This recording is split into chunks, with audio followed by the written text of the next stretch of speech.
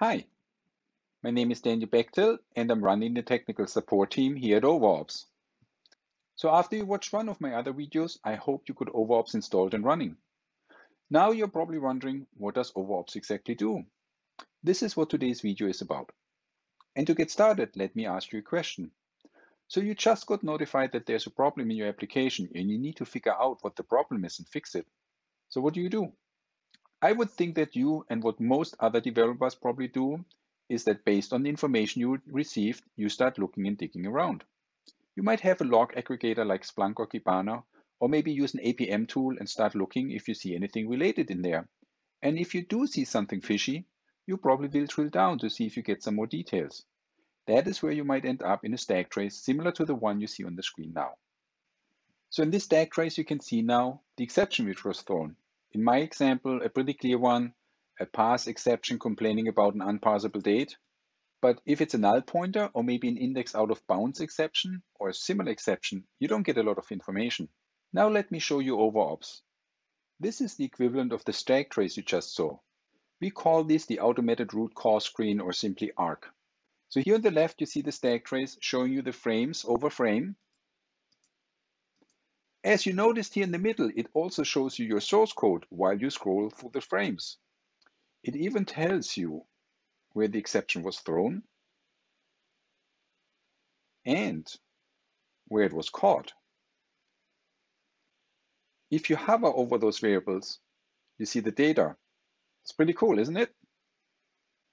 A pretty cool feature is also if you integrated OverOps with your source repository like GitLab, GitHub, or Bitbucket, we can show you the actual source instead of the compiled bytecode. You can see the user who wrote the code, the actual commit statements, and if you drill in, you can even see the changes. Here on the right side, you see all the recorded variables available. Objects are represented in JSON format, so you can easily view it or even copy it so you can use it in your test case. And what is also a cool feature, you can search for your variable name. So you don't have to scan through all the source. By the way, we do not record any sensitive data, as you can see in this variable. This is fully configurable and comes out of the box with standard settings, reducting common information like address information, passwords, credit card numbers, etc. Coming back to our early example with the unparsable date exception, if you scroll down where the exception was thrown, you can see the value, but you can also see that the date format you try to parse is not correct.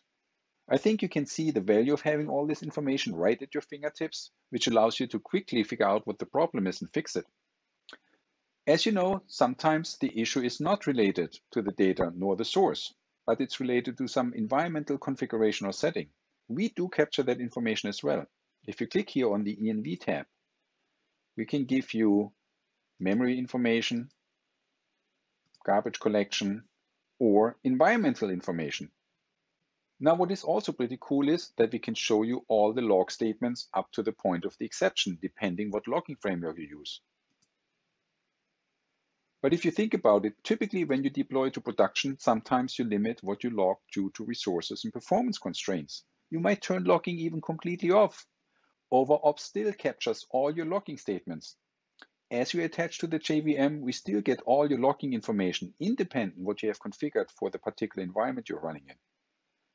Oh, and while we talk about logging, if you're used to troubleshoot your issues via some log aggregators like Splunk or Kibana, we can provide you a nifty small tool here as well. We can add what we call a log link into each of the log statements written, like this one here. So when you review or troubleshoot your logs via the tools or in your actual log file, you can simply click on that link and it brings you straight back into your ARC screen, which gives you everything you need to successfully troubleshoot the issue. And the best part of OverOps is you do not have to make any code changes. No more adding additional log statements to your code, hoping you're logging that correct information to determine what the problem is. No more guessing what the data look like to be able to reproduce the issue. No more debugging deployments, just hoping that your issue will reoccur so you capture that piece of information you need to fix the problem. That's not bad. What do you think? So what else can you do with OverOps? When exceptions are coming in, and as we have instrumented all the methods, we actually know how you're handling exceptions in your code. That means we know if an exception was caught or uncaught, or if it was even swallowed. So as example, if you want to know what exceptions are occurring in your code, you can filter by uncaught, swallowed, or other exception type in our dashboard as well. It might surprise you what you will find. We also keep all types of statistical information available. For example, we know in which version the issue was introduced. We know how often it occurred in this particular time frame, in my case, the last hour. The error rate, so 100% of the time this error failed, or this method failed. We can also tell you on what server, what application, and what deployment, or from which deployment, this particular data set came in from. In my opinion, the most interesting piece of data you can get out of OverOps is that after you deploy a new version, you can find out what code changes did you introduce which are causing now new problems. What I mean with that is we can determine when a new error occurred which we have not seen before in any other version you have deployed so far. You can see that here under the CI/CD category, where we create automatically a new view for each version you deploy. Click on any of those views and it shows you what new events have been introduced in this version. Pretty cool. Think about when you deploy a new version to production and suddenly see new events showing up in this view, which you have not seen in any of the pre-prod environments before. At least now you can look at them before potential issues are reported by your customers. And remember, you can use OverOps in all your environments, in all your pre-prod environments like QA, UAT, etc., but also in production. OverOps is also tightly integrated into your other tools you use in your development infrastructure, like Jenkins. The same data I just showed you, we can also use to help you make a better quality product as part of your continuous integration and continuous delivery process. You can integrate OverOps into Jenkins as example and configure OverOps data relevant quality gates. Based on how you configure the gates, we can make your deployments fail, for example, because we suddenly found one of those new errors we just talked about. Or any of the other quality gates we provide you, like number of critical errors. It's configurable, so you can adjust it to your needs.